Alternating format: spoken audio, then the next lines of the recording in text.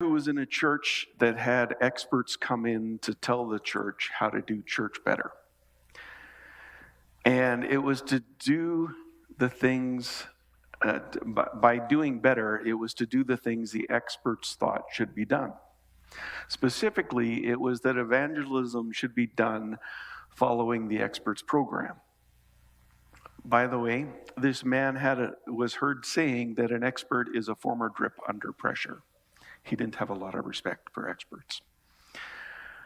The man had in the past bought and read every book that he could with the word evangelism in the title, such as prayer evangelism, evangelism and sovereignty of God, evangelism by fire, power evangelism, honest evangelism, servant evangelism, God-centered evangelism,